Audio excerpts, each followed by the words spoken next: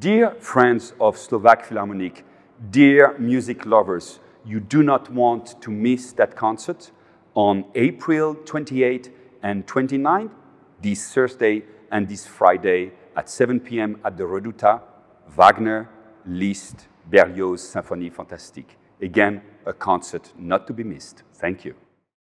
It's always such a pleasure, such an honor to be here with my friends and colleagues of the Slovak Philharmonic and with this public that has been dear to me for so many years.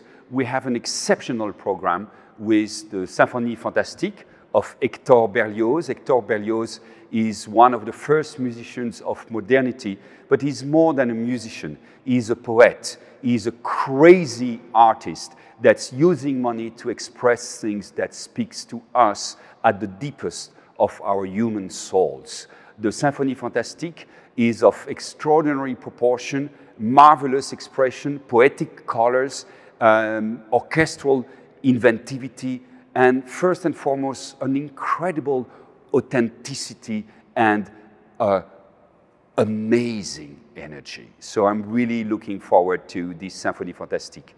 Berlioz was very helped by another musician who was his friend, Franz Liszt. Franz Liszt is known as the pianist, is known as the piano music composer, but Franz Liszt is also a symphonic composer, and he wrote the Préludes. So this is a piece that's for piano, but then he orchestrated it, and it has all the same dimension at Berlioz. Some hubris, some generosity, colors, inventivity. Without Berlioz and without Liszt, there would not be Richard Wagner. We are going to open this program with the overture to the opera Rienzi. This is a piece of massive generosity, influenced somehow also by the bel canto, but it has the same panache, the same élan, the same energy that you find in the two other pieces. An extraordinary concert, Wagner, Liszt, Berlioz, this April 28 and 29. This is certainly a concert you don't want to miss. Thank you.